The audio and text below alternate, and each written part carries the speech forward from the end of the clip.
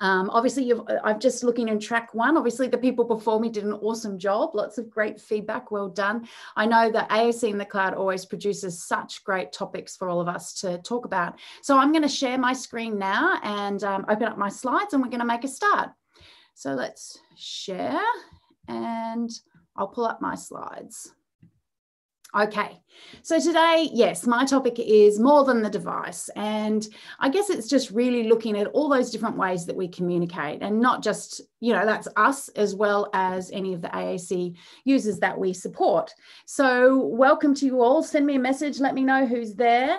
I have my colleague Willemijn. She stayed up late. I obviously work for the company Assistiveware today. I'm presenting on behalf of them, and my colleague Willemijn is out there, and she might answer any questions. She also is a good friend and always big fan. She's always my fan, coming along to watch me speak.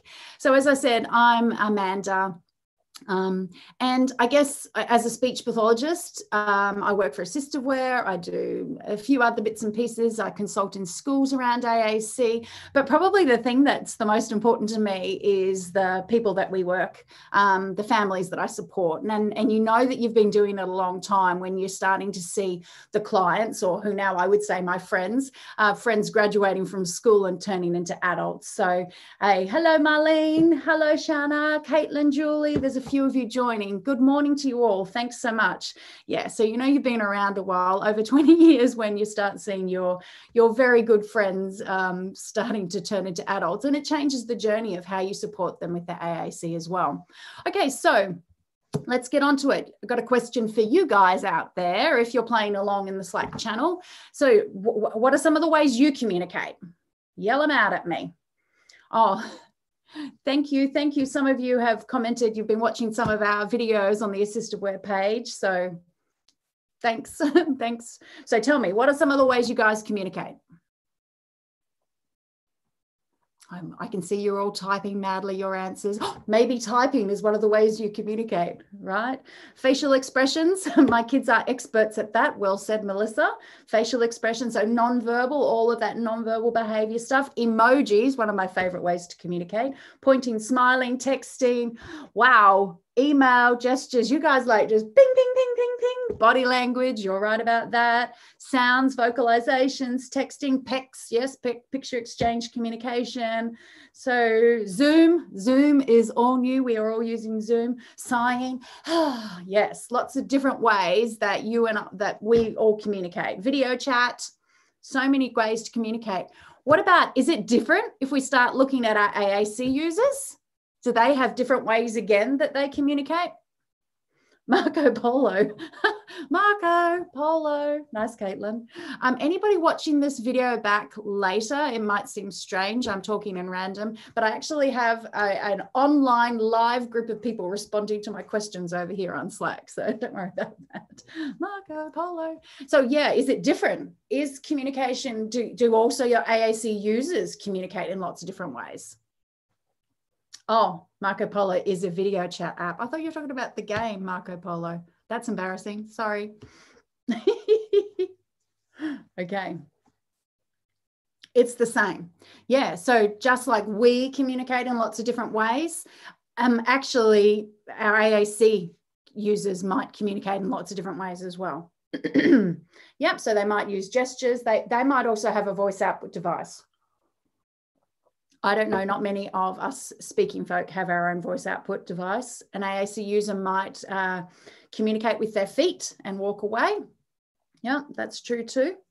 So there are differences, but I guess I was just trying to point out that we all have different ways that we communicate. So let's have a look at that, because there's a big challenge to this, because people that can't speak, AAC users, are at a disadvantage in a speaking world. And they seem to always get that constant message that verbal communication is that thing that's preferred. Verbal communication is expected, it's prioritized, it's demanded. How many times I've stood in the back of a classroom and I've seen an educator saying, use your words, demanding that speech. It even seems as if sometimes speaking is more valued and more respected. And I think that there is a real danger in these messages that verbal communication comes across this way, because every day our AAC users, people that have communication difficulties, that cannot always speak reliably, they get that message from the speaking world that if you speak, then we listen. And I think that's quite a dangerous assumption. I think that's a dangerous message that family, that AAC users constantly hear, because basically we are saying that one way to communicate is better than another, and that people will only listen to the spoken word. And that further to that, if you can't speak, how you're judged and the perception of your skills, but based on the fact that you can't speak, or you can't always reliably speak. So this is kind of part of what, for me, what I want us to be about, of a bit of a change in the AAC community. And I know that definitely the folks that come along to AAC in the cloud are part of that change, and start part of driving that change of how we can change our mindsets about things. So, and I could have said it in lots of different ways. But I may, I think Alyssa Hillary said it best when they said the goal should not be verbal speech, but good communication. And to me, that pretty much summarizes what our goal should be: good communication. And it's not, really, for me, it's about communication, and not just communication, but connection. The method of how that happens is really secondary. And this requires a mindset change. Like for me, I'm a speech pathologist. Did you hear that? Speech. So I'm like all about giving speech, or teaching speech and talking. Am I giving up if I'm not expecting speech? But of course I'm not. But really, I should be a communication. It should be about communication. But I don't think that doesn't work, but as to change my title. But anyways, you know what I mean? It's about a mindset change for all of us. What's important, it's about the communication and the connection. Okay. So, yes, well, mindset, my very good friend and colleague, Marlene, said the idea of mindset change. And obviously, Marlene and Rachel Langley presented. They've got an awesome pre-conference one you should watch that talks all about how we can get that mindset change happening as well. Okay, so, and it starts like this. How do we get that mindset change? The first thing is that we remember that it's up to the AAC user at all times, no matter how old they are. We always respect the AAC user. It's their choice. They are the ones who decide when they communicate, how they communicate, so what method of communication, and to whom they wish to communicate. I was working with a young man yesterday. Now he has some verbal communication, and he uses Proloquo Go. And thanks to some wonderful AAC users, I've been starting to talk to him about the concept of mouth words versus when he wants to use his Proloquo Go. And I've started saying to him, well, it's your choice. When we do this activity, are you going to use your mouth words and then use your Proloquo Go when you need it, when I don't understand you, or not? And even yesterday, he didn't want to do anything. And I said to him, oh, I can see you've got your head down. You don't want to use you don't want to communicate today. Okay, don't worry, no pressure. I'll take a turn and let me have a go. And just by taking the pressure off, showing that I respected that it was his choice when he spoke or when he didn't speak. Of course, I told a joke and then he was in and we were laughing. Somebody has commented in the Slack channel that you call yourselves communication therapists. I really, really like that. The other really important part of this mindset change and accepting that, it's all about communication, is that we have to respect the time of that, because all alternatives to speech are slower to produce. So we have to make sure that we're aware of that, and that we allow time, we respect the time that it takes, and that we are making that time for it. That's pretty important too. Okay. And then ultimately, all of this comes down to us and what we can do.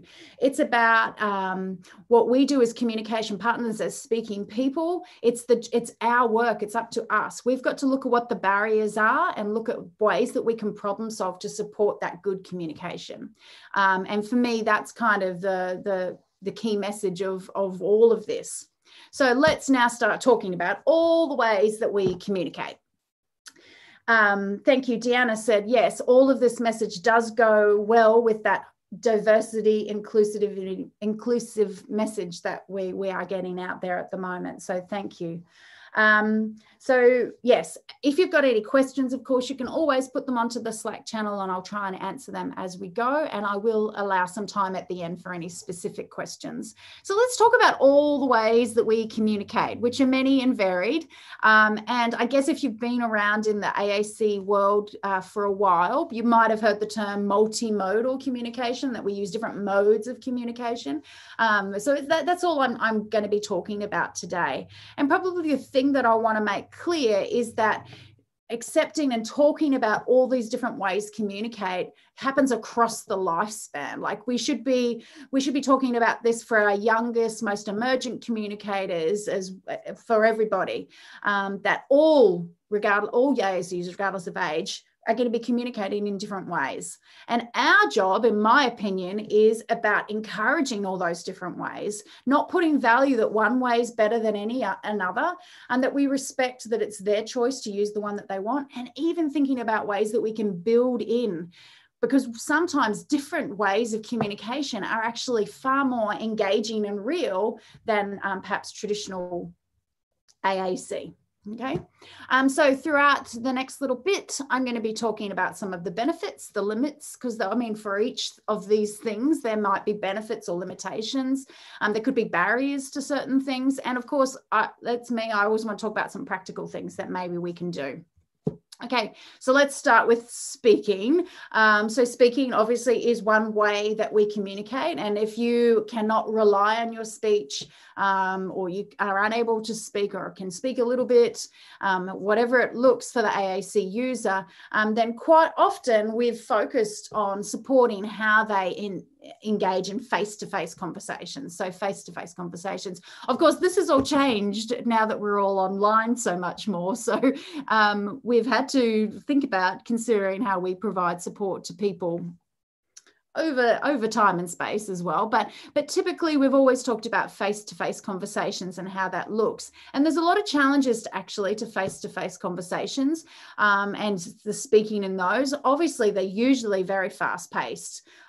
They can often be very unpredictable in terms of what could be discussed. You could end up going anywhere, spend half an hour with me. I guarantee you won't predict anything that we'll end up talking about. So, you know, like and that's the nature of conversations and how they flow. The good bit about conversations, of course, is the vibe and the feel. When you're in the same space as somebody, you get a feel for their vibe, you get a feel for their demeanor. You can kind of get a sense of how they're, you know, listening and appreciating what you're saying. Number one, the thing that continues to present itself as the biggest barrier for someone who uses AAC is the timing of things, like how fast it is and how by the time you have listened to the conversation, processed what you wanted to say, thought of what you wanted to say, found it on your AAC, typed it all out, the conversation already moved on 5 minutes ago. So that timing factor is really, really important. And that leads into that other barrier is that actually the behavior of us as the speaking people that has the biggest impact in conversations. So let's talk about how we can change that. So there's a couple of things that I often talk about in this space about how an AAC user can take up a more valued role in a conversation. Some of it comes to do with physical space, like, you know, if you are in the same space together, can it be, are you affected by background noise, or they're sitting and you're standing over top of them? So do you need to organize so that you can be in a quieter place where you're seated together? So changing that physical space can sometimes change the impact of how the conversation looks. And also to this, it's always for me about conversations about planning ahead. So if the AAC user really benefits from, you know, it's too noisy, I need a quieter place to communicate, then maybe they need something programmed on their AAC that says, it's too noisy here, can we find a quieter place to talk? So it's about thinking about these things in advance and having strategies in place and teaching those from a very from the get-go, like that we don't assume that a kid has to be at a certain age or competence level before we start introducing these principles of being able to advocate for themselves in speaking situations. So planning ahead. I also like the idea of working on conversation starters and continuers and having some of that stuff pre-thought out. I mean, you cannot predict every single thing that could come up in a conversation, but you can have some really good things that you want to talk about, or things that you know you're going to go bowling, so you can plan ahead, and that can reduce that time to plan, write something, or compose a message on the spot. The other really, really important strategy now, and I think now more than ever is a great thing, is thinking about what conversations can be moved to asynchronous forms of communication. So asynchronous means that they're in a different time and space. And I just think that now more than ever, what conversations that we might have said, I had to have it face to face to you, what can be moved to being communicated in a different way, like send you a text message, take a photo of something, can send it as a message rather than having to talk to you about it face to face. So I think it's just about looking at, and if we have this repertoire of all these different ways that we communicate, then we can definitely move into that space. Okay, I also, while we're talking about speaking, I really wanted to talk about that whole idea about part-time AAC and those people that have intermittent speech. So they might say that their speech is unreliable, that speech is effortful. I've heard people say that their speech capacity does not match their thoughts, as in they cannot say as much as what they're thinking. And when they learnt to type their thoughts, there was so much more that they could say than their mouth ever could. I guess the reason that I always like to talk about this is because there's quite a lot of part-time AAC users that actually found AAC as adults. And I think that that's part of our challenge as a community to say, well, from any age, AAC should be presented not as an alternative, but as a support tool. It's not harmful to have AAC as a backup for when your speech doesn't work. How many of you have seen a young person that you can just tell is so struggling to get the words out? You've observed them having a meltdown and they just can't find the words. You can't, as I said, that mindset change that somebody thinks they can speak, so they should just always and only use speech, but they need a backup for those times when they have more to say and they can't coordinate their mouth because it's so effortful or whatever. I mean, I just think for us that can speak, we just take it for granted how bloody easy it is, right? And I think that if as a community we think from an earlier age, there's no harm in having AAC as a backup tool for speech that's not reliable or speech that's really effortful. So I'd just like for us to be able to consider that at a much younger age. The last part of speaking is that we need to consistently teach our AAC users, give them the power. I mean, basically challenging the behavior of the speaking communication partners.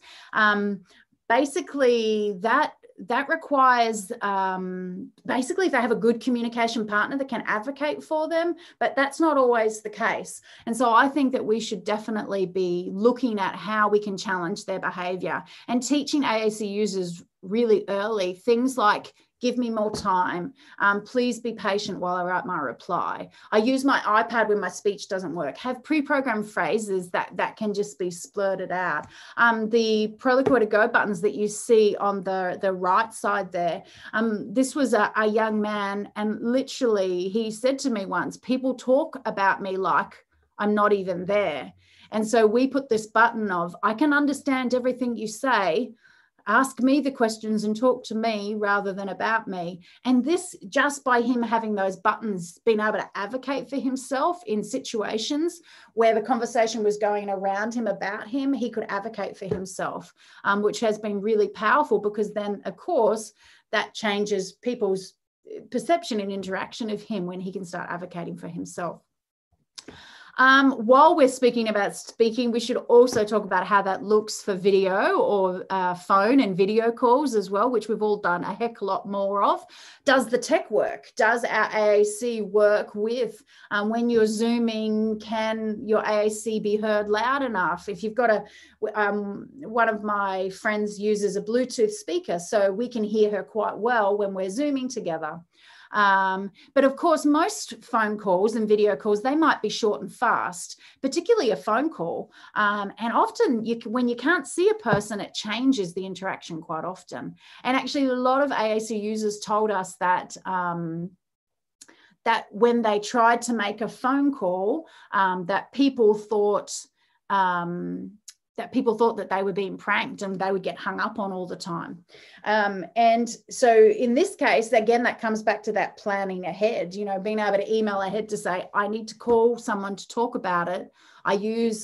I'm going to use my AAC, my communication device to talk to you. So getting past through some of those barriers. Some of the newer updates with the iOS on iPads, you know, now you can actually make a phone call and FaceTime at the same time as using your Proloquo for Text or Proloquo to Go, which is pretty cool as well. So yes, I like Julie's backing me up. Self-advocacy, single hit buttons. Yes, very important things. And people were agreeing about the, that get part-time AAC users considering it sooner, but there are barriers. Yes, people's mindsets and attitude changes about AAC being for everyone. It is sad, but true. And the Communication Bill of Rights. Thank you, Marlene. That's really good to consider as well. Okay, so let's keep moving on. Thank you for your comments on all of this as well. I think the part-time AAC, if I can just share one story, I have quite a lot of schools that I work in and schools that are taking like a whole school approach to AAC. So like literally the teachers are having AAC in their classroom for their classroom instruction. And what has been good about that is that the teachers have seen that those kids that really need the AAC because they have very limited verbal skills or whatever are making progress. But those kids that traditionally wouldn't have been considered for AAC because it was, you know, in the environment everywhere, they were picking up and using it and showing how it could help them when their speech wouldn't work. That's been actually, if we're talking about this part-time intermittent speech, that's been something that's been really good about changing mindsets because the teacher's using AAC as part of their whole class instruction and all of the students are getting benefit to it, that we are actually seeing that people that traditionally wouldn't have been considered for AAC are being thought of as being a tool that really supports their spoken communication. And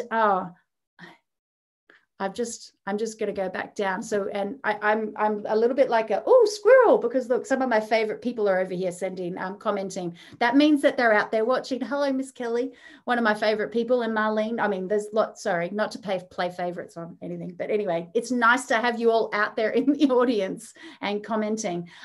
Kelly commented that she used the telephone relay service for that reason. So that's another way with the prank calls. If you use the telephone speech relay service, that does overcome that barrier. So that, and then they could introduce her and then explain how she's going to communicate. So thank you very much. That's a very good point. So Kelly wants to know where my puppets are. I didn't bring one today. That's terrible. I always have a puppet. That's how Kelly and I first met, puppets. Anyways, let's talk about some of the things for communication devices. So obviously, when we start talking about someone who they have their own communication device, a communication device makes it possible for someone to speak during those conversations. And some of our challenges is making sure that we have having the devices available, the communication devices accessible across different environments. And of course, just like any technology, we do have fails related to our communication device. Just even, it's not charged, it's not turned on, all of those sorts of things. And people miss my kangaroo puppet. sorry, I'll have to, I don't know, it's in here somewhere, but it's in that mess over there. So some of the strategies you can see in this photo here, this is me wearing my words. I've got all my harnesses and straps and got my AAC strapped on, my pod book strapped on. So just, you know, making sure that you can carry your AAC really makes a difference for the use of the device. Some of these things we know about.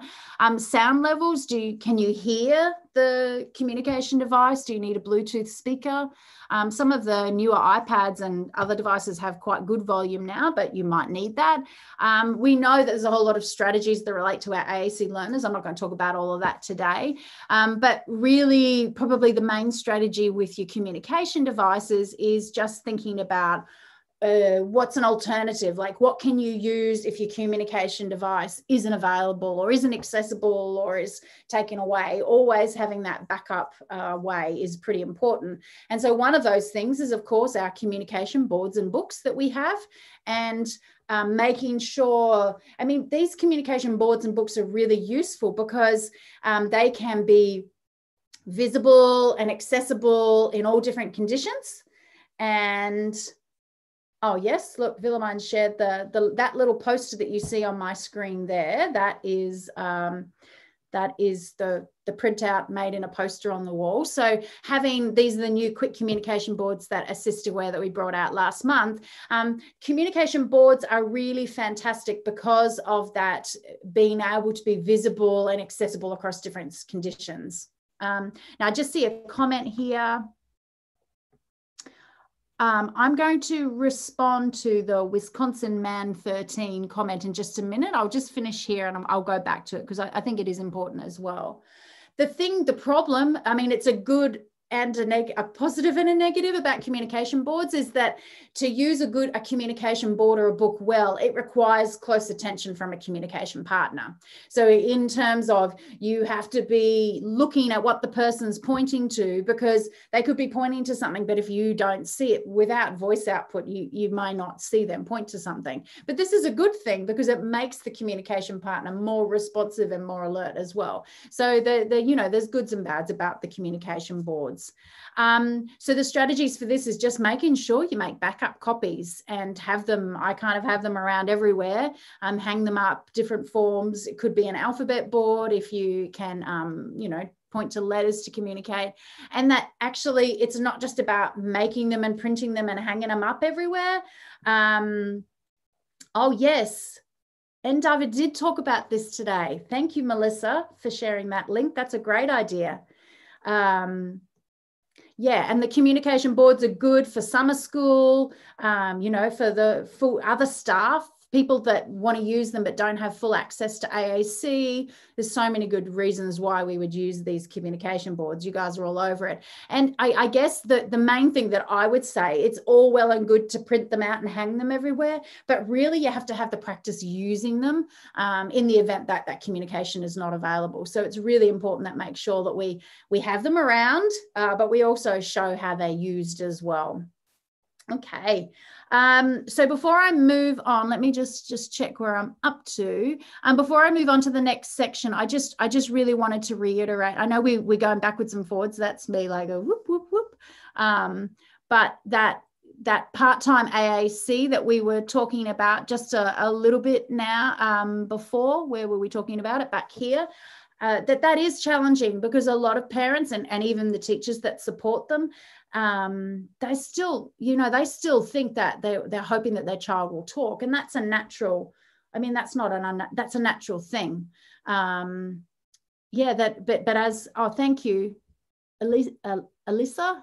Elisa, I don't know how to pronounce your name, sorry. I think that's why it's more important that the voices of our current part-time AAC users are elevated. Yeah, I agree with you. When we hear from those that use AAC part-time, that to help parents understand that it's not one or the other, but it's both, as you say. Thank you very much for that contribution to the conversation, everybody. Way to go. Okay, so we were talking here about communication devices, and then we finished by talking about all those wonderful communication boards, loads of variations of them all around. So let's look at what's next. I also wanted to talk quickly about like even the power of facial expression and body language. These are, again, really important ways to communicate, things that actually we do all of the time. The challenge, I guess, well, there's a few things, but first of all, we know that by adding facial expression and body language actually adds a lot of meaning and engagement to things. For someone who uses AAC, I think the timing can be quite difficult because you're having to time your facial expression with the delivery of a message that you thought of before. So it's kind of must be very awkward for them. I can only just imagine how they get the timing of facial expression right. And the only other thing I wanted to say is that, you know, we should consider facial expression and body language as forms of communication, like respond to it as if the message, oh yeah, I get it, that you're laughing, yeah, that was really funny, I think it's funny too, you know, like just accepting those forms of communication without making them say it in another way. Yeah, and also the involuntary movements is another dot point there, just to say even though facial expression and body language is useful for some people to add meaning, there's also others that experience difficulty controlling and may have involuntary movements that makes it tricky as well. From a perspective of using facial expression and body language as ways to communicate for our AAC learners, we would accept that they are telling us something by using their face or their body language. So I just have to share, this is a very good example of accepting a facial expression. Sarah in the Slack channel has said, a client of mine tends to stick her lower lip out to protest and complain. And we've been accepting it and really encouraging it and modeling the core vocab to express the same message, since most people understand that expression and they're doing it more deliberately. This is exactly perfect example. When we attribute meaning to it, we respond to it consistently, we respect it. You know, the only thing is if you're the only one that understands it, then you really want to try and link it to how they can say it with AAC. So a young friend of mine, Jack, he had quite a number of different facial expressions, gestures, body languages, that behaviors even that he did. And not everyone always understood, you know, all the different ways that he communicated. And so we started every time he would tap you on your arm away like this, we'd go, oh, you're telling us to wait. And we'd point to wait on his communication board. So we started linking it so that he could, over time, we would still accept that he was telling us to wait, but we would start trying to obviously link it to a way that anybody could understand. So that's important too. All right, so what, pointing and looking? Oh, well, there's nothing more easily understood pointing gestures. If you've got someone who looks at things, you just have to be super observant and be respectful that if they're looking at something, they may look. Have you seen kids that drive holes in things and you know exactly what they're trying to talk about and request? It's really, really, yeah. Deanna has a friend who pokes their tongue out. Yes. You know, so that's just her way. I guess as long as people can know and understand that that's her personal way of communicating, that I think that's important as well. So it's really important that we're observant, we watch for people, and we accept and respond to all these different ways of communicating. And same, even moving forward, sign language and gesture. These are all different ways that we communicate. Often natural gesture in context is fast and is really easy to be understood. Like, see you later, go away, all those sorts of gestures. Anybody can understand those. Sign language can be a little bit more tricky. You know, like if the communication partner doesn't know signing, the person they're trying to talk to, and motor difficulties can affect obviously sign language and gesture. But the bigger picture about all these things, so the last kind of things I talked about, the pointing and looking, the facial expression, the body language, gestures, sign language, is that one of the big challenges that I see is that people with communication impairments are often made repeat themselves And I always see, like, it's almost like do I have to repeat myself? If somebody has communicated to you in a way that you understood, they were pointing at something, they were very clear, you all understood it, in the context it made sense, and then somebody pushes their AAC towards them and says, now tell me with this, and you, like, I'm sure that I've literally seen kids roll their eyes at people like, why do I have to repeat myself? You understood what I said.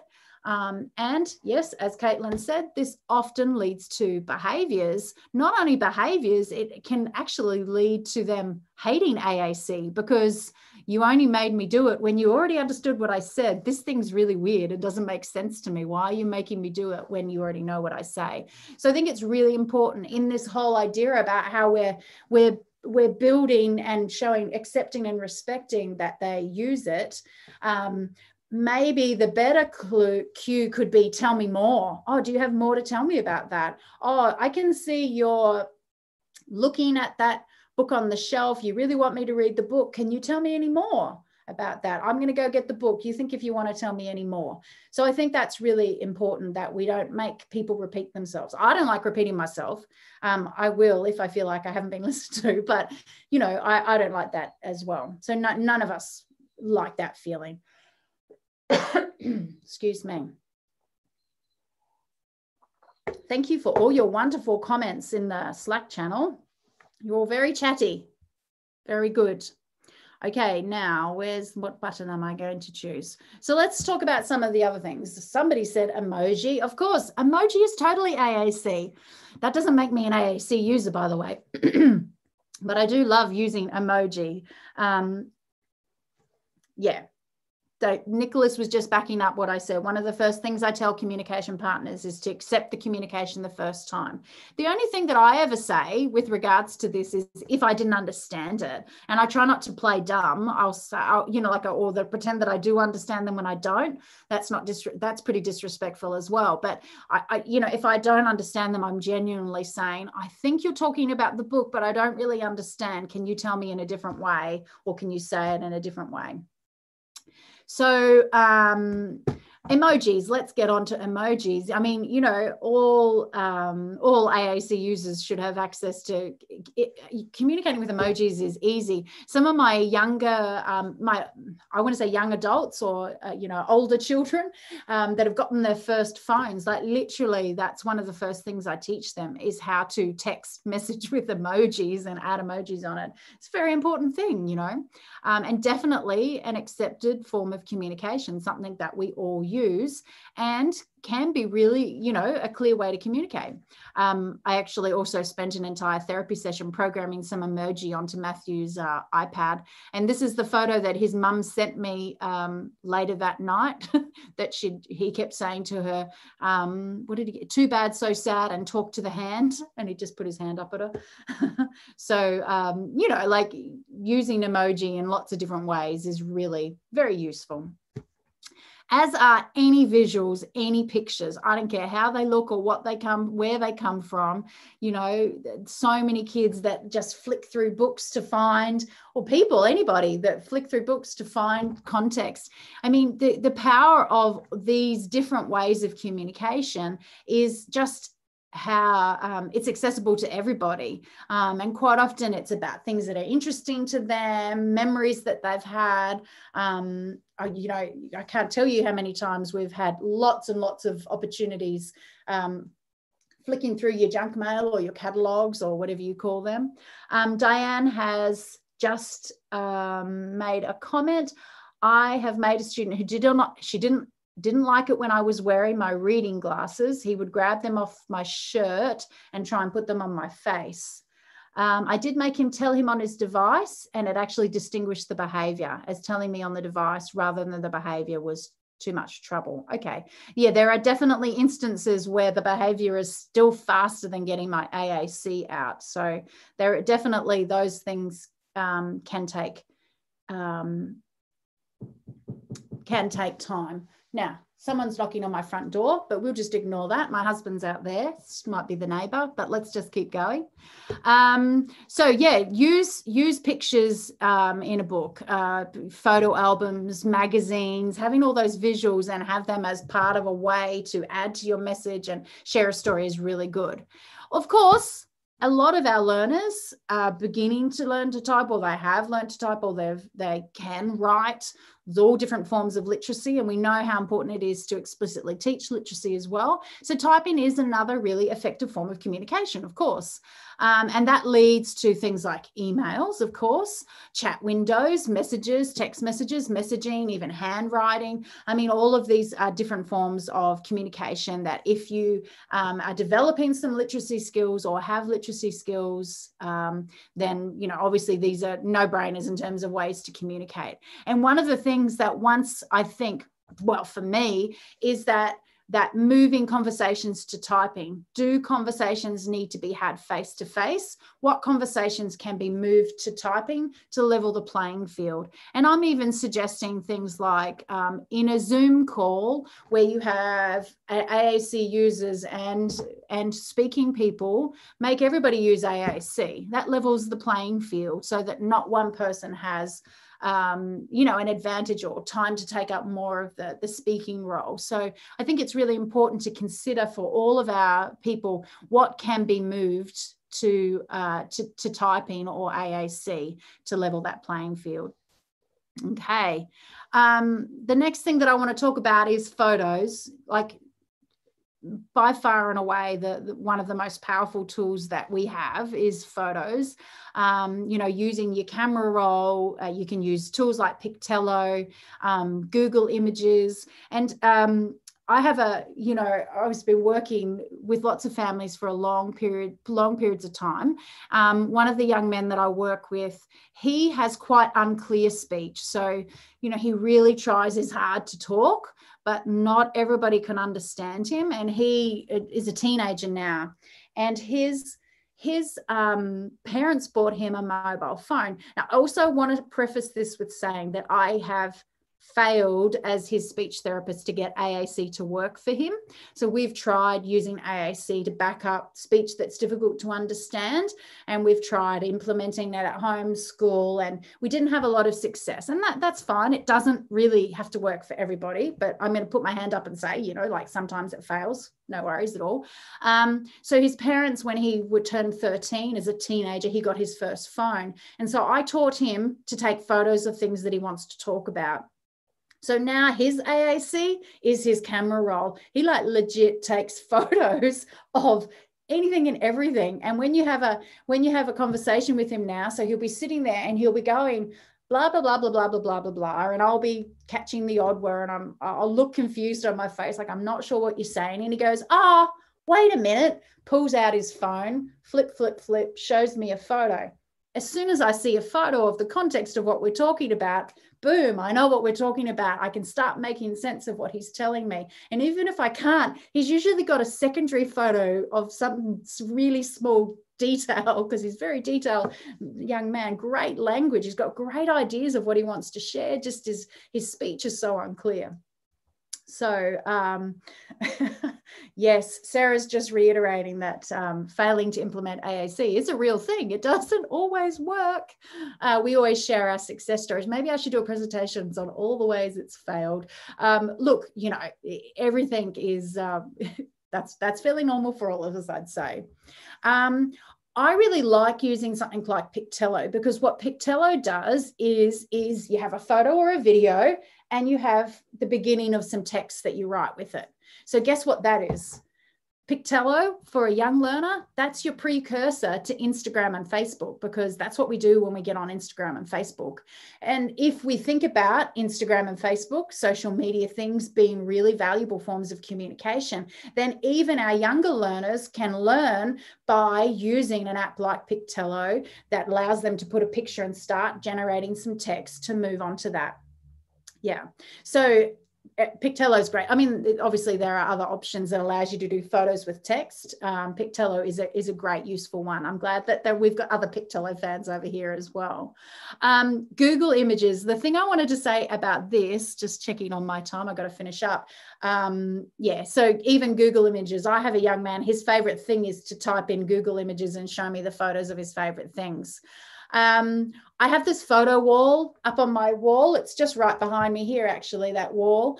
The number of valuable conversations I've had in front of that, of all the kids looking at themselves in their photos. It's just amazing. And then once I had one, here's my 17-year-old daughter. She had to have one too. So she had to go off to Kmart and buy herself the photo board and print some photos. And now anytime anybody comes over, goes into a room, I see her standing in front of it and talking about things. Photos are conversation starters, and they're forms of communication every single day of the week.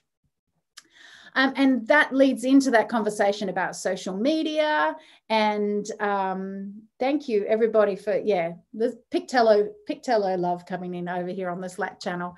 So for social media, Facebook, Instagram, Twitter, blogging even, all these forms of social media can be really, really useful for AAC learners. And I don't think that there's an age limit. Well, obviously there are age limits to when you can start using Instagram and things like that, but you can start prepping for it as mentioned before. The good thing about social media is that there's no time limitations. Like quite often there's an expectation if someone sends you an email, you reply within a certain time frame, or a message, you reply in a time frame. Or if somebody asks you a question face to face, you've got to reply. And social media, that's the best bit. You can just go back and reply whenever you want. It's easy to share things with more people. There are so many easy ways to respond in social media. You can respond with an emoji, a funny GIF, just by your likes, love, don't like, wow, all those sorts of things. And the challenges in social media for people that are non-speaking are the same as for all of us, like the challenges, the negative connotations behind social media. So of course we have to be aware of those things. Okay, so we are going to finish up. Oh, just to show you, here's my young friend, Matthew. I encouraged him at the end of last year to open his own Instagram account. His family were traveling to Europe, and so I made him create an Instagram account so that I could see. So here's a photo of him in Spain with a cow, and like this is him. He's an emergent literacy, has emergent literacy, is starting to write. So I mean, all he's written is cow rain, but to me that's fantastic communication. And something where he was having so much engagement with people, and people knew what he was doing on his holidays. He had so much to talk about, and his whole Instagram, now he uses Instagram. There's his puppy dog, beautiful, beautiful Larry. And even more to that, even Google, YouTube videos, websites, these are all ways of connecting and communicating with people. Google something, show a YouTube clip, or go to a website. Here's a photo. This is Matthew as well, actually. He's really into football, and he was I didn't watch the game the other day, which is a big mistake. I should always watch the game so I could talk to him about it. But he was trying to tell me about a particular player that did something. He got sin binned very bad. But, we went to the website, and he was pointing. I couldn't understand the names of the footballers, but we just used the website. There you go. AAC, use a website. Easy peasy. Okay, so all these different forms of communication that we've been talking about today, from the communication devices through the non-verbals to social media, they all have a place for our AAC learners. And I think our role is really to encourage them, to respect when they use them, and also look for any opportunities we can to build them. So I think that's it. So I think Philomene has been sharing there's an article on Learn AAC to do with this, this topic that I've talked, if you want to read more. And I also just wanted to take this opportunity to just say that we have got some AAC training series coming out. So we'd love you to join in with that too. Here is my email address, amandahartmann@assistaware.com. If you've got any questions or comments after today, I'd be happy to answer them. And that's it. So are there any other questions out there? Oh, Melissa's back there too. Should I stop sharing my screen? You're great. We'll just give people a couple of minutes in case they have any questions in the Slack chat that they'd like to post. But great information, Amanda. Thank you so much for sharing some really good resources and some good applications of things that we all use every day that could maybe be looked at in a different way to be able to encourage communication. I think that's a really great thing. Yeah, it is. Thank you. Thank you. So yes, if anybody's got questions or people saying thank you all for tuning in. Is it dinner time for you guys in the States? Almost for me. We're in the middle of the United States, and it's just coming up on 5 o'clock here, but I think it's 7 o'clock Eastern time where most of our viewers are, so they're probably hungry. But this was a great session to snack to. So thank you for that, Amanda. I'll let you, if there are questions, please post them in the Slack channel. Maybe Amanda can address those if they continue to come up. But thank you for being with us, Amanda, and especially for taking time from another country. You know, we appreciate you sharing your insights, and it just goes to show you that communication is a worldwide consideration, something that we need to think about no matter where we are, and that we can all work together to make that better. So yeah, well, you know, it's early in the morning here in Australia, so but you're right. I think you're right. Like the challenges and the experiences that we're having in Australia is the same for everybody. So thank you everybody for joining. There's lots of kind of comments. Some people are up at 2 a.m. Oh my word. They're dedicated. They meant business. Well, so thank you so much. We really do. We do really appreciate Keep posting your comments in the Slack channel, everyone, but we'll go ahead and close this session. You can join us for the lightning talks, which will be coming up next, which are just some brief pieces that people can share. And thank you again, Amanda, for being with us. We appreciate it. It's been great to be here. Thank you.